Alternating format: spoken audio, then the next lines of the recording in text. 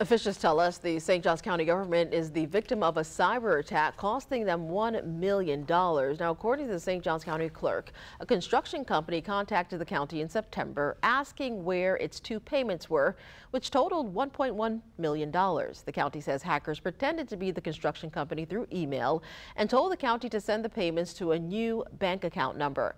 The county clerk said his staff failed to double check to make sure the charge was legitimate.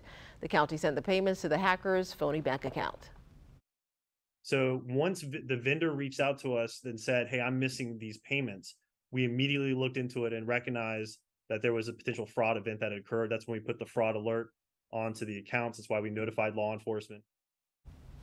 The people responsible have not yet been identified. The county clerk does not believe this was an inside job, but they're considering all possibilities. The county clerk tells us the employee who did not double check the bank account charge has been reassigned. Now, of the $1.1 million, $650,000 was recovered. The rest could possibly be recovered through insurance.